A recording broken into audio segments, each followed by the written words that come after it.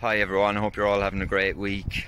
Just a quick update from the club this week. We hosted our first competition of the year on Sunday. That was the Music 24 trophy, and that was followed by our captain's drive-in for 2023.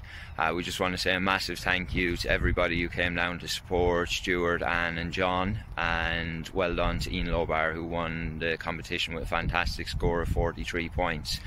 Also well done to Stuart, Anne and John. They managed to raise £130 for Music 24 with the drive-in sweepstake, and well done to Dean Marshall, who won with a winning guess of 428 yards.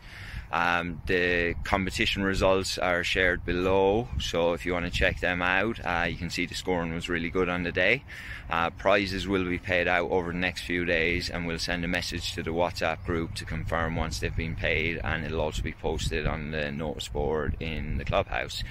Hope everyone has a great weekend, and we look forward to seeing you at the club soon. Hi guys, Andy here.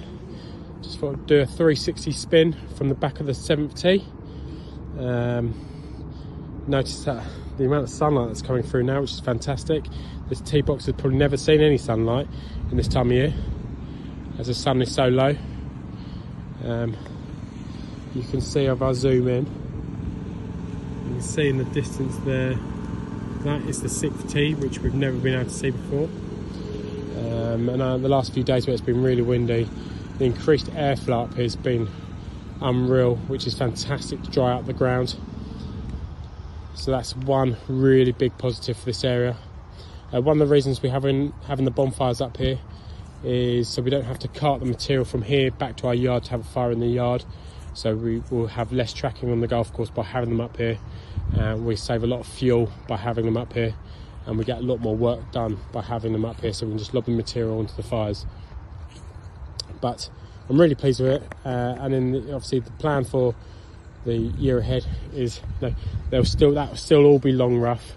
It'll be an out of play area, but the wind will be able to whip through, and hopefully by the end of this week we should start to see the 5th green from the 6th tee. Lots of work to go yet, but we are making really good progress, and the boys can all see what the end game is, despite looking at all that mess in there. Everyone's really motivated to get that cleared, because we know it's going to look fantastic afterwards. Hope to see you all soon. Cheers.